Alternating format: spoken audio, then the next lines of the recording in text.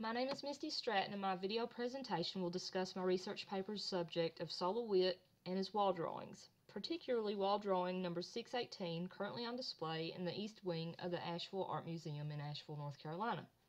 I want to begin my paper with an introduction to LeWitt and his philosophy and approach to art, concentrating on his influence on the modernist movement, as well as how he redefined aesthetics and art. Key questions I want to address are concerns of authenticity and legitimacy, as well as authorship in regards to LeWitt's wall drawings. LeWitt was an American artist born in 1928 and died in 2007. He was a leader within the conceptual movement, as well as the minimalist movement. He rejected the abstract expressionist use of private emotions, which they embedded within their work. He felt that this was a mystification of the art-making process, and so he began to make art more public and saw this as a way of demystifying the process of making art. LeWitt believed that irrational thoughts should be followed absolutely and logically. Often, this attempt in performing the rational is misinterpreted as cold or analytical. However, his wall drawings are actually addressing the interactions between human and material. As minimalist artists began embracing industrial materials, LeWitt went even further, focusing on the idea rather than the object. Wall drawing number 618 consists of 4 wide bands, each a different color, each running in a specific direction. These were basically applied directly to the wall with color ink washes, and on each wall these bands were arranged in a variety of ways, almost creating a type of mathematical equation. So you would have red band plus yellow band equals this combination, blue band plus yellow band equals this combination, and so forth, all throughout the room. Since 1968, various LeWitt wall drawings have been executed many times all over the world in many different spaces by many different artists. Each wall drawing has a detailed set of instructions as to how these artists are to proceed with the installation. These instructions become part of the final installation because they are written directly onto the wall. By giving a blueprint of his conceptual drawings, he set out demystifying art production, suggesting that any draftsperson would be able to produce his work, thus reiterating his belief that the artist's hand does not create the work, the idea creates the work.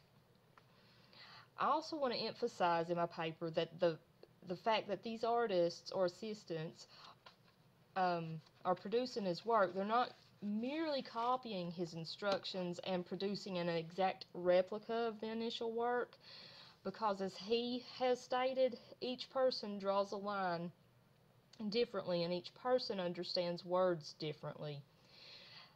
Each time a particular wall drawing is executed, it is inevitable that inconsistencies are going to emerge, not just because of human error, but because of variations of spaces that these drawings exist in.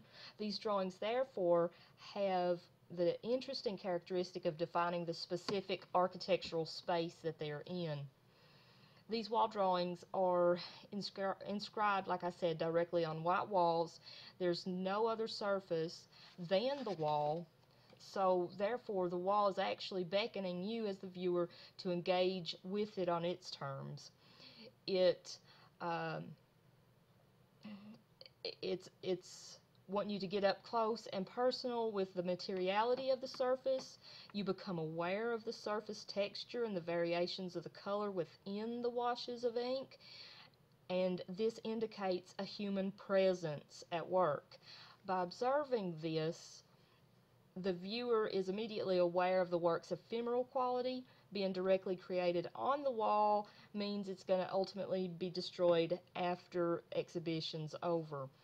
A viewer also is aware that the work was created by a team of artists following specific instructions and realizes that they too have the potential of exacting an idea by creating this art. By inviting others to create in his name, LeWitt invites the viewer to rethink their position in relation to surface and concept. Each drawing is called a LeWitt, and this creates an issue with ownership, since more than one can exist simultaneously. He said, ideas cannot be owned, they belong to whoever understands them. LeWitt's work was crucial in criticizing the cult of exclusivity. His work debunks the notion of an original source of signification and ultimately disperses the authority of the artist. No longer is there a hierarchy regarding the process of meaning, and he also undermines the hierarchy of determining value. Thank you, and I'm sorry I've gone over my time.